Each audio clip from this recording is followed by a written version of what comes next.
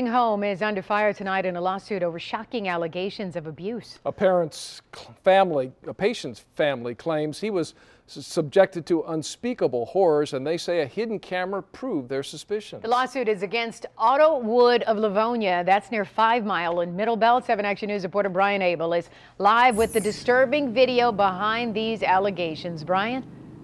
And the allegations, they are hard to hear, even harder to see. A caretaker at Autumnwood in Livonia telling the 87-year-old patient, then 87-year-old patient, to shut up, then calling him derogatory names and throwing him in and out of a wheelchair, all of it caught on a hidden camera over the course of 2 days. Just the sliver of the 6 months of alleged abuse, and a warning, the video you are about to see may be hard to watch.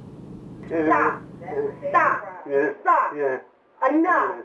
This is Hussein Yunus, and who his attorneys are calling the main aggressor at Autumnwood of Livonia. Enough. Enough.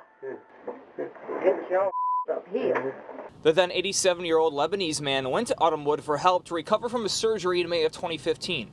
The hidden camera placed after Yunus had been complaining for months about the behavior to his family. I raised concerns with the Autumnwood many times, and they were assuring me that everything will be taken care of. This is one of the most troubling cases I have ever seen. And it's chilling, and it's literally a whorehouse, and I would wish this on no one.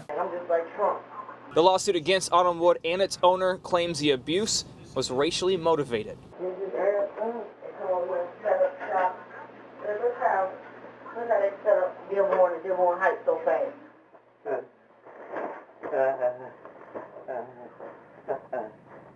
Unspeakable horrors.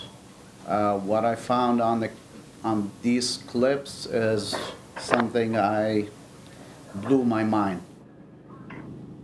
Now, Autumnwood did release a statement that read in part, the employees identified from the video have been terminated and additional training has been provided to all employees. Autumnwood continues to assist the involved state, regulatory, and law enforcement agencies with their investigations of the former staff, and is committed to continuing to provide quality care to all of the residents and families they have the privilege to serve. Now, Autumnwood claims early investigations by them, police, and governing agencies before the video were unable to substantiate the claims made by the family.